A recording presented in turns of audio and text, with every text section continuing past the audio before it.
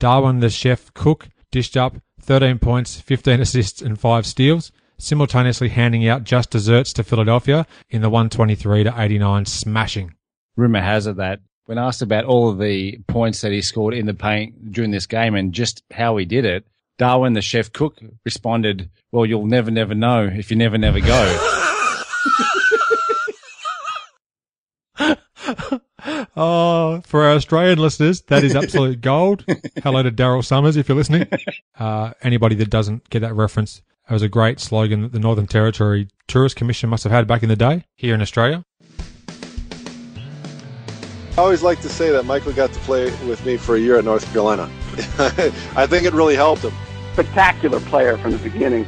You can see right away Jordan was going to be a big-time scorer. And showed what an impact he was going to have on the league. This is NB86, celebrating the 30-year anniversary of Michael Jordan and the Chicago Bulls' 1986 NBA season.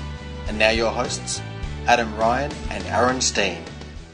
Welcome back to another episode of NB86. We're up to episode 8 in our series, Aaron. Thanks again for being a part of the show, mate, and welcome to you. How are you?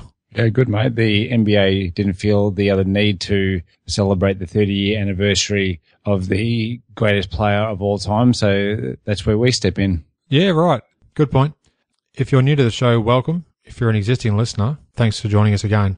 NBA News, Notes and Quotes, January 8th through 22nd, 1986. In East Rutherford, New Jersey, the Nets prevailed 106-99 over the visiting Bucks of Milwaukee. Albert King, who is the brother of Bernard, dropped 24 points for the winners, 9 in the last quarter. Darryl Dawkins added 20, so too Darwin Cook. No, not the Northern Territory chef. Sid Moncrief scored 25 points for the 25-13 Bucks. Milwaukee's coach Don Nelson told reporters that Jeff Lamp wasn't switched on, and therefore he missed the game with flu-like symptoms.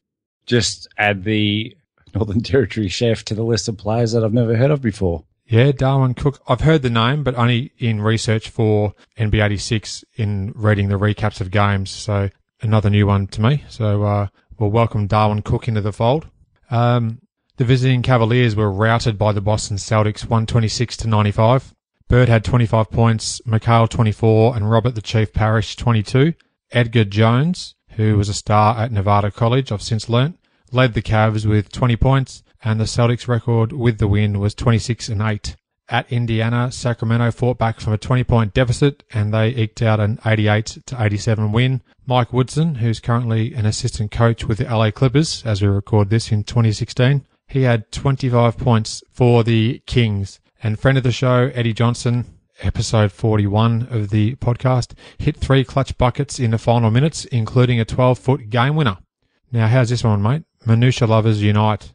Sacramento's Herb Williams had 18 points in this game, but most impressively, it included his nailing of an 86-foot Hail Mary to end the first half. And this shot, as soon as I read that, something popped up in my memory about NBA Entertainment's Awesome Endings video release, and in a segment titled Bombs Away, I'd always wondered what year that shot took place, and Herb Williams. There you go. That was it. I sent you a link to it just earlier tonight before we got recording, and it's an absolute Hail Mary, almost a 90-footer. Yeah. Admittedly, I was wondering why you sent me the link to that. I had seen Awesome Endings, but I could not recall that shot by Herb. I remembered the one that immediately followed it, the underhand from about 70 feet from Dennis Johnson. Remembered that one, but I couldn't remember Herb's fling from the other end. Yeah, I'd always wondered when that happened, and thankfully, NB86 has come through with the goods. That question has now been answered, so that was pretty awesome to note. The Suns outshone the Bullets 109-97 at Phoenix. It was a 4th straight loss for Washington, whilst the Suns improved to 12-20 on the season. The Bullets' top scorer was Charles Jones with 17 points, and for Phoenix, Larry Nance had 29 points and 14 rebounds. Alvin Adams contributed a near triple-double with 16 points, 11 boards, and 8 assists. And on the following day, the 9th of January, Michael Jordan was put back into a walking cast. Well, not Michael in total, but his foot was put back into a walking cast. It's already uncomfortable enough, but to try and force a 6'6" man into a cast, a bit unfair, mate. That's a big walking cast. It is. After Dr. Hefferon found that the fracture in his foot hadn't healed yet, his return was yet again pushed back to the beginning of February in 1986. And this episode will round out nicely with another mention of Dr. Hefferon. In a tale of two cities, Atlanta at Detroit defeated the Pistons 110-99. It was the Hawks' 11th win in its last 15 games, and they were 19-15 at this stage. Whilst for the ST-ruggling Detroit Pistons, they suffered their 11th loss in its last 13 contests, and they were 16-20. Now, how's this for a stat line, mate? Doc Rivers dialed up 29 points, 7 rebounds, 6 assists, and 7 steals. Pretty impressive. Neek had 26 points and 11 rebounds. Joe Dumars was the only Piston to fire with 21 points, and Detroit's 7'5" Chuck Nevitt had 8 points and 3 rebounds in an, and I quote, all-reserve lineup, end quote, that took to the court during the third quarter when the team trailed by 27 points. Wow. Closing out the 9th of January, Seattle's Tom Chambers was placed on the injured list due to a broken leg. He returned February 2, however, had not played since December 28 of 1985. Straight on to the 10th of January, mate. Boston improved to 27-8 with a 7-point win, 115-108 against the visiting Atlanta Hawks, and it snapped the team's 5-game win streak. Larry Legend had 29 points, DJ, Dennis Johnson, and Kevin McHale had 24 apiece, and they moved to 16-1 at the Boston Garden. Dominique Wilkins led all scorers with 34 points. At home, the Mavericks moved to 500 on the season at 16-16, beating Phoenix 117-104. Dallas's top scorer was Mark Aguirre with 26 points. Rolando Blackman, former podcast guest, episode 70, what a great guy he is, had 25 points, also playing the role of stat stuffer with 11 boards, 8 assists and 3 steals. The 12 and 21 Suns had 7 players score in double digits, but still came up short. On the same day, at Milwaukee, number 2 pick in the 84 NBA draft, Sam Bowie, suffered a suspected fractured bone in his left leg. Now, it actually turned out to be a bruised bone. However, it's a very similar injury to what he suffered whilst playing college basketball with Kentucky. The incident happened during Portland's 95-89 loss. Bowie missed almost exactly a month, then he returned to play 3 games before missing the rest of the season, and all but 5 games in 1987 due to continued career-threatening injuries. It's funny when you hear, read, or see certain things about a player, and then from that point on, every time you hear that player's name, you associate that thing that you've read or seen or heard about that guy. Every time now that I see or hear Sam Bowie's name, I think of that sound that his leg made in Portland. That was shocking. Shocking. That was on that fantastic documentary about Sam Bowie and his early NBA career. During the 124-102 blowout win over the visiting Indiana Pacers, the Lakers' Kareem Abdul-Jabbar surpassed 34,000 career points. He became the first player to achieve that feat. He had 31 points in the game. Steve the Swinger Stepanovich led the Pacers with 18 points and 8 rebounds. And Terrence Stansbury, my goodness, mate, the shameless self-promotion is off the charts today. The wheels are about to fall off. They are indeed. Episode 58. Great chat there with Terrence Stansbury. He had 14 points and 7 assists for the 10-25 Pacers. In other NBA news that day, Cleveland's Phil Hubbard was placed on the injured list as a torn ligament on his right wrist had not healed well enough. He'd be sidelined for the remainder of this 86 season, and for what it's worth, he hadn't played a game since December 20 of 1985. Podcast favourite? # old mother. On the 11th of January, the Clippers visited Chicago in front of only 9,469 fans, and Chicago won in a high-scoring affair, 132-123. The Bulls improved to 15-23 on the season. For Chicago, Orlando Woolridge had 28 points and 7 rebounds, Quentin Daly 20 points, Charles Oakley had 7 boards, and Johnny Pax 14 points and 6 assists. And for the Clippers, Norm Nixon had a great game with 26 points and 9 assists. Cedric Maxwell 21 points, and Rory White in his 4th season had 20 points. Now, mate, I found a very curious piece in the Chicago Tribune in the NBA Roundup column on this date. Now, this is quite startling when I read this. I never knew anything about it. Even though Detroit lost their game 102-101 to Philadelphia in Detroit, the team was just happy that Isaiah Thomas took to the floor because the previous day, Pistons GM Jack McCloskey, aka Trader Jack, shot down a radio rumor that suggested Isaiah was going to quit basketball. I was stunned when I read that, due to a November knee injury and the fact that his team was playing very sluggishly at this point of the season. So quite remarkable that there was talk that had to be squashed that Isaiah was going to quit the game altogether. All brand new information, which, one of many brand new pieces of information that we've uncovered during our extensive research. We do what we can, mate. Now, there's also some fabulous follow-up to that possible quitting of the game by Isaiah, and I'll get to that in a few more days' time when we recap an interesting turn of events. Back to the game itself, though. Barkley had 26 points and 13 rebounds, and Dr. J had 24 points. Isaiah had 12 points and 9 assists, and Kelly Tripucka led the Pistons with 21 points. It was at about this time that the Bulls' content was increasingly decreasing as the Chicago Bears started their tilt toward their famed Super Bowl 20 win in 1986, otherwise known as the 85 Bears, I guess. Even... You've got me mid-sip of coffee. Thank you. Even Bob Sakamoto's article about the Bulls game versus the Clippers was dubbed Chicago versus Los Angeles Part 1, with Part 2 to follow the following Sunday at Soldier Field as the Bears took on the Rams in the NFC title game.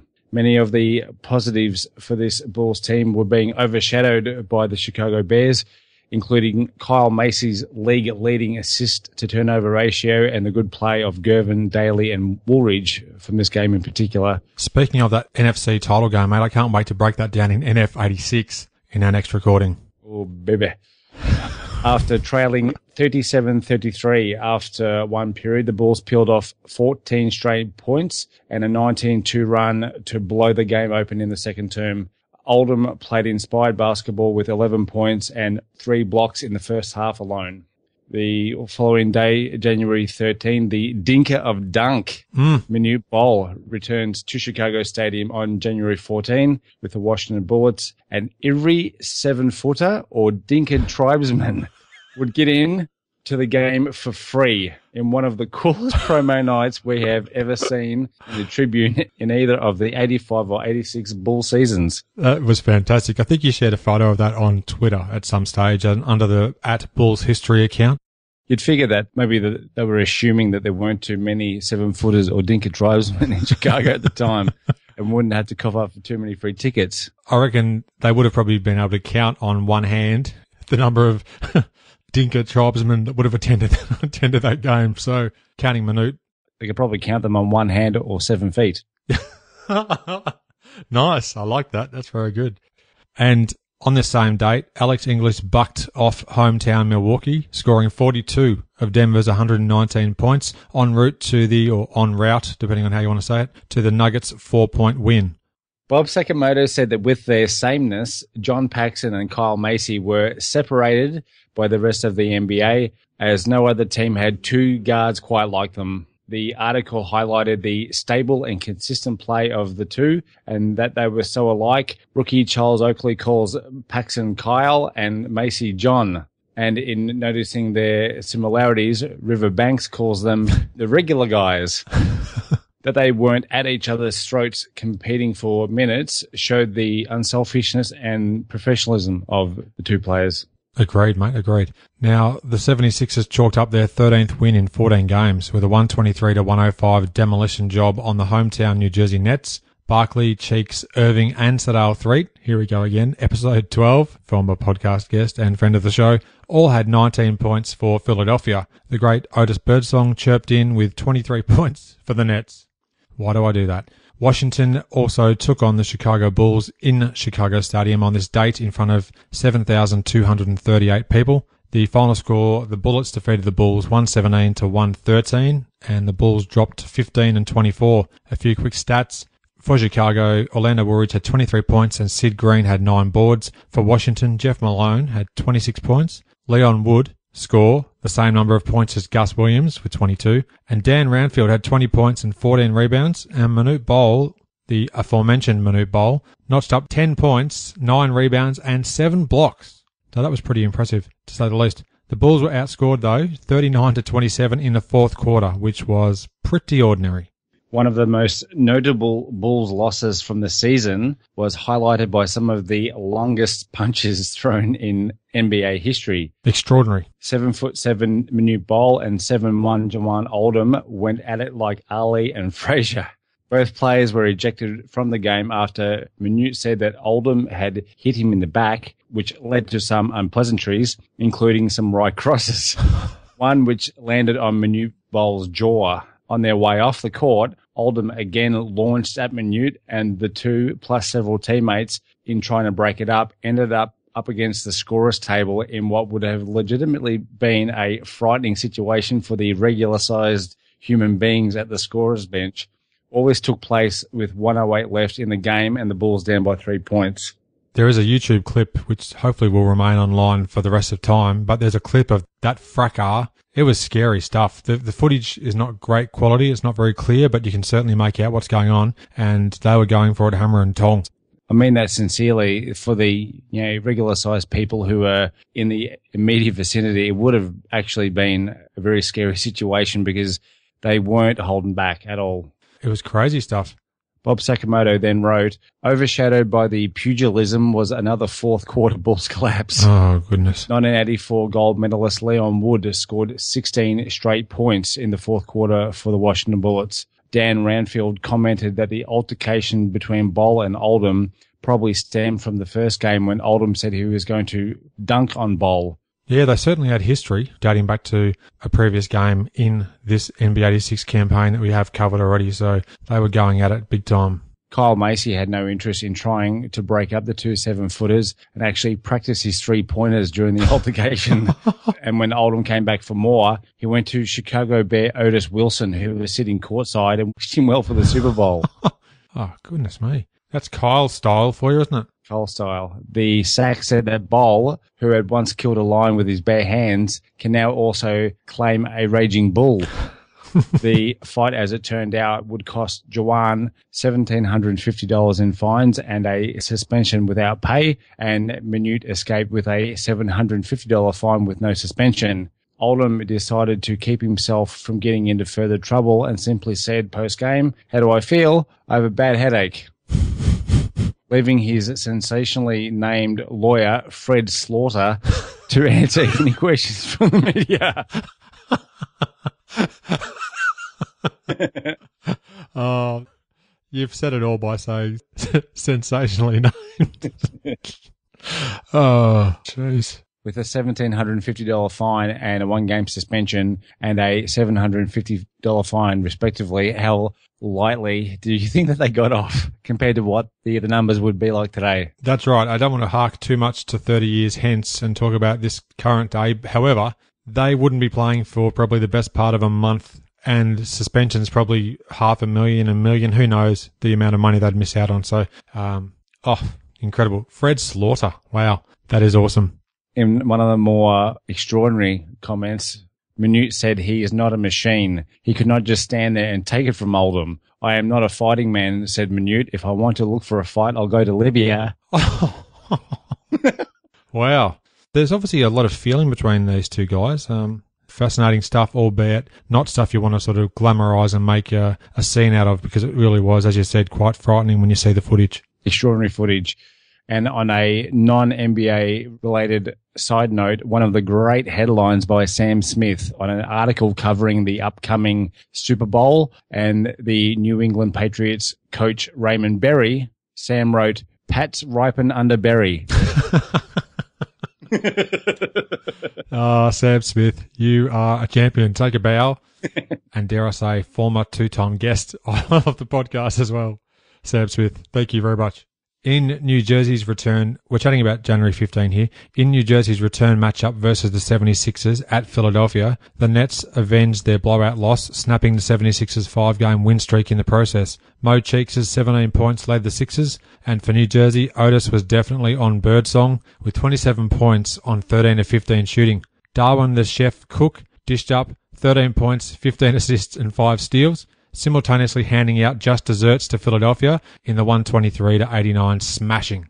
Rumour has it that when asked about all of the points that he scored in the paint during this game and just how he did it, Darwin, the chef cook, responded, "Well, you'll never know if you never go." Oh, for our Australian listeners, that is absolute gold. Hello to Daryl Summers if you're listening.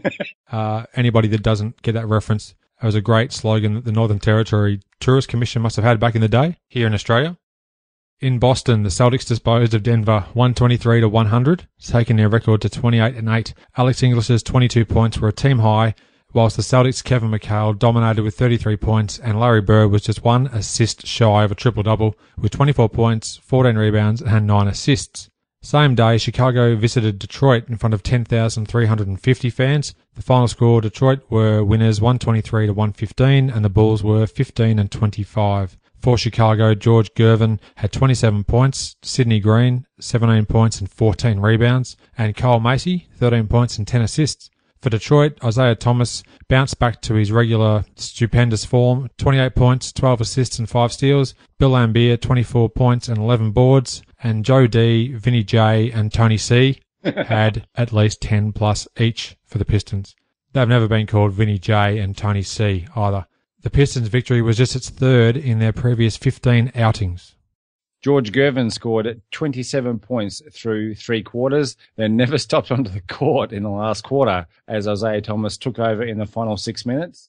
Zeke loved that he got to sit and watch I score at will through 3 quarters, but then saw him sit on the bench for the final 12 minutes as he took over. Several unusual things took place during this game, including Mount St. Albeck and referee Terry Durham had to be separated by security as they started yelling at each other after Albeck disputed a dubious offensive foul call. Wow. Stan Albeck, obviously his temper is certainly getting the best of him during this season. The stresses of being an NBA coach go without saying. However, he tried to take on Chuck Daly in a boxing match back in Chicago Stadium earlier in the season, and now he's still getting fired up. The 15-25 record probably didn't help things either. Yeah, that wouldn't have been too much of a help for the Bulls. The public address system died at the end of the third term, leaving the official timer to yell out the countdown clock in the last minute of the game. Jeez. The game clock itself stopped working midway through the third term. Bob Sakamoto said it looked more like the YMCA than the NBA. NBA history is the greatest. Boston travelled to Indiana and easily accounted for the Pacers 123-105. McHale led the 29-8 Celtics with 28 points. Bird went 21-9-8, and the Chief had 20 points. Rookie Wayman Tisdale, rest in peace, led the Pacers with 20 points, and Clint Richardson and Terrence Stansbury added 16 points each. Philadelphia visited Chicago in front of 13,000. The cities actually didn't visit.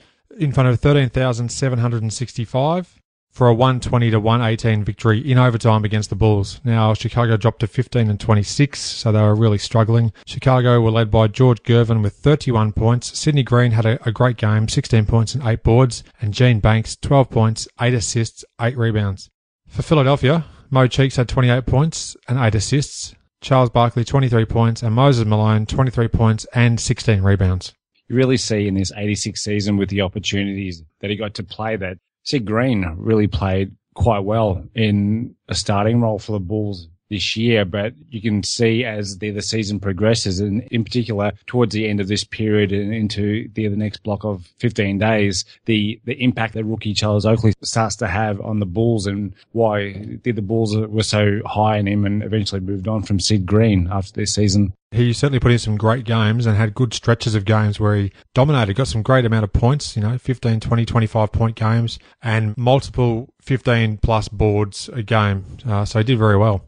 On this game, the Bulls lost their 5th in 6 games in an intense overtime loss to Philadelphia. The Bulls had 2 chances late to finish off the Sixers, but couldn't capitalize. Constant doubling of Moses down low left Mo Cheeks open repeatedly for his team-high 28 points.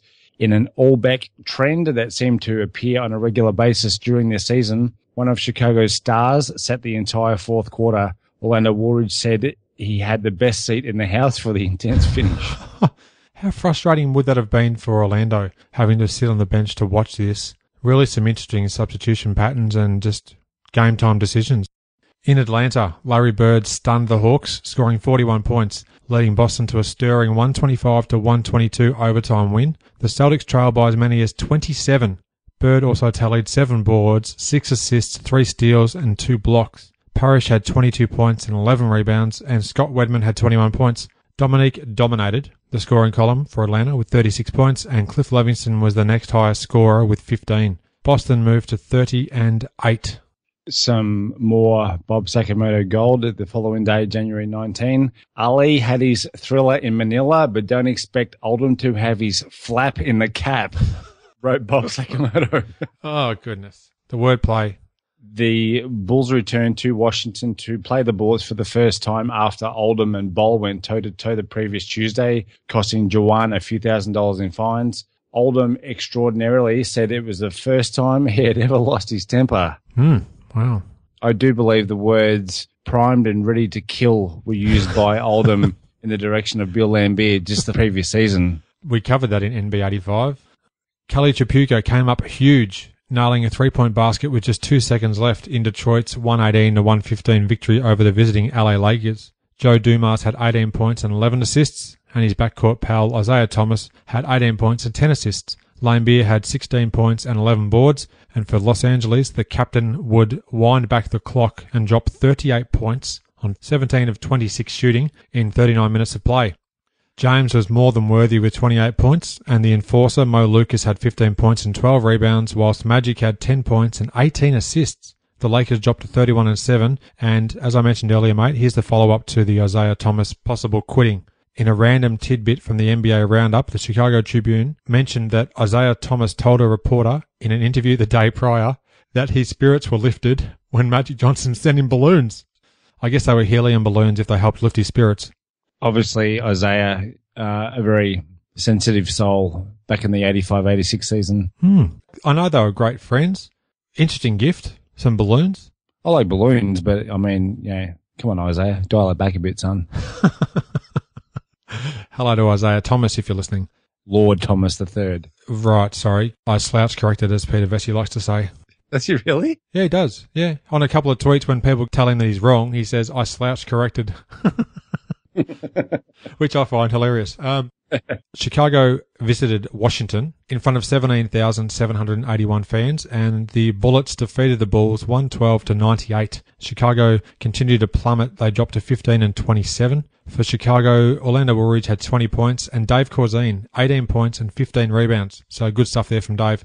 Washington were led by Jeff Malone, who had 40 points on 15 of 21 from the field. Dan Roundfield, 20 points and 8 rebounds. And Charles Jones, 10 points, 11 rebounds, 7 assists, 3 steals and 6 blocks. Stellar performance. Jones played 3 games with the Bulls in the previous season. We covered that during NB85. He went on to win a championship ring in 1995 with Houston. And one of Jones's 3 brothers who played in the NBA, Caldwell, also laced him up with Chicago to the tune of 44 games, also in that 85 campaign.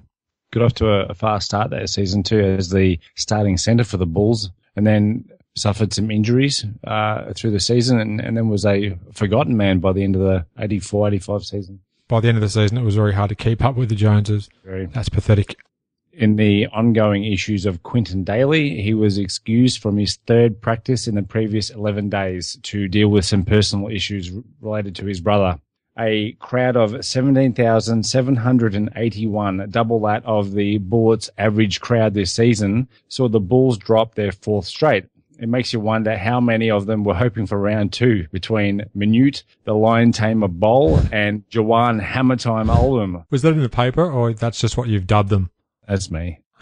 They settled for Jeff Malone's career-high 40 points on 15 for 21 shooting, and Charles Jones and Minute Bowl blocking 6 shots apiece. The Bulls had the Bullets lead down to 5 in the 3rd term, but 16 points in the quarter from Malone didn't let them get any closer than that for the rest of the game. Q, Ice, and Green shot a combined 8 for 43 from the field, including an 0 for 11 game from Quinton Daly. Wow. Later that day, mate, the LA Lakers visited Chicago Stadium in front of 17,284, and the Lakers held off the Bulls 133-118. Another loss, dropping to 15-28. Now for Chicago, Woolridge had 23 points and 11 rebounds, and Jawan Oldham 17 points and 8 boards. For the Lakers, James Worthy had 33 points and 8 rebounds. Kareem had 27 points. Magic had 24 points and 14 assists. And the enforcer, Maurice Lucas, 15 points and 12 rebounds for the 32-7 LA Lakers. Great start to the season. What the Bulls fans did see was the defending world champs blow the Bulls out at Chicago Stadium. What they didn't see was the messy situation that Bulls GM Jerry Krause was dealing with in regards to problem child Quinton Daly. The 3 practices and 1 flight missed in an 11-day stretch was causing Crumbs to intimate that Q was on his last warning with the Bulls after he had discovered holes in Daly's reasons for his absenteeism during the span of time. Krause added the Bulls' responsibilities in handling a situation such as Daly's, in that it is very difficult for a team to waive a player who has been through the NBA's drug rehabilitation program. Daly's missed practices had Krause worried, despite, to his knowledge, Daly having followed the after rehab program that he had set out for him. Yep, a very precarious scenario that they were in at that stage, trying to help rehabilitate Daly, also look after his best interests. However, also they had to draw a line at some stage where enough was enough, so the saga continued. New York required overtime to defeat the visiting Golden State Warriors 121-114 at Madison Square Garden. Ewing delivered a monster game with 29 points, 13 rebounds and 4 blocks. Gerald Wilkins was the next high man for New York with 16 points. For Golden State, Purvis was nothing short of fabulous. He scored 34 points. New York was 15-27, not much better than the Warriors at 14-31. And former St. John's star Chris Mullin returned to New York for the first time as a pro and had 11 points. The LA Clippers' Marques Johnson had 30 points, including 14 in the fourth quarter, as the Clippers held off the hometown San Antonio Spurs 97-96. Alvin Robertson dialed up 24 points, 8 rebounds, 11 assists and 5 steals for San Antonio. Great stuff there from Alvin. In the midst of a Bulls 3-day break in between games, George Gervin attended his alma mater, Eastern Michigan, as they retired his number 24 jersey during their game against Holy Toledo. Here comes Mr. Gervin is right. Oh, my goodness. A shout-out to Milo Hamilton. Rest in peace. Of course, who was the architect of that Holy Toledo call. As I mentioned near the start of the episode, mate, we'd refer back to Dr. John Hefferon, and on the 22nd of January, to close out this episode, the Bulls physician removed Michael Jordan's cast.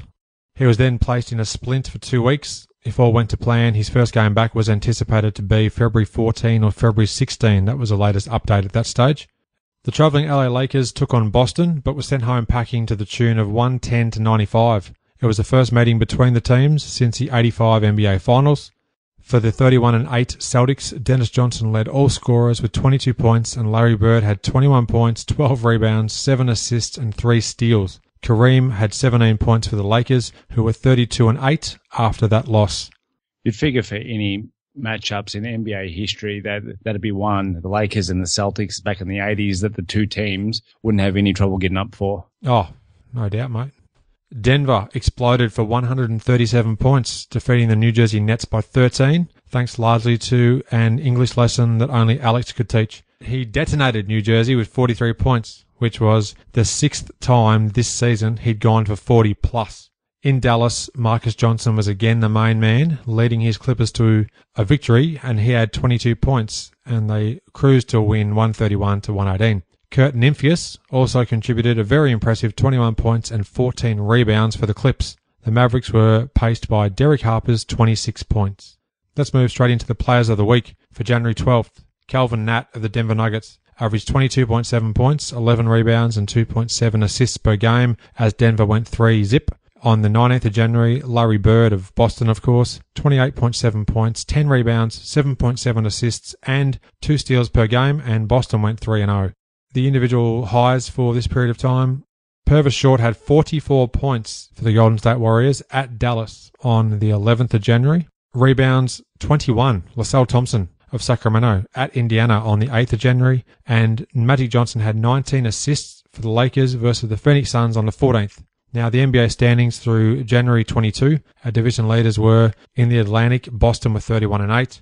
In the Central, Milwaukee were 28-15. In the Midwest, Houston were 28-14. And in the Pacific, the LA Lakers were 32-8. The Bulls were 15-28. They went 1-5 in this particular period of time and I don't think they were enjoying, but my notes say they're enjoying a 5-game losing streak, which is probably not possible. Indiana were 11-30 in the bottom of the NBA's standings. So, mate, that rounds out another episode of the show. Episode 8 is almost in the books. Would you like to add anything before we end this episode, mate. Again, thanks for being part of the show, as always. Don't want to be too much of a tease, but I'm really looking forward to the other next 15-day block and a couple of quite important turning points for the Bulls and their season of 85-86. Giddy up. Thanks for listening. I hope you enjoyed the show and share my web address with your friends and colleagues, inallairness.com. Check out the podcast archive for plenty more episodes with high-profile guests. Follow me on Twitter at inallairness. Please add your like to the show's social hub, facebook.com/inallairness. Join me next time for another edition of the show. John Sakamoto said that with... John Sakamoto. That's not the first time I've said that either. And the Philadelphia, why am I saying the name again? Philadelphia, I said it again twice. The 76ers for Washington, Mo Cheeks. Mo Cheeks played for Washington. That's interesting. Goodness me, fix up your document, Adam. And that's not me either. I haven't played with your notes, I promise. They settled for Jeff Malone's career-high 40 points on apparently 15 for 12 shooting, which is just extraordinary. That's incredible shooting.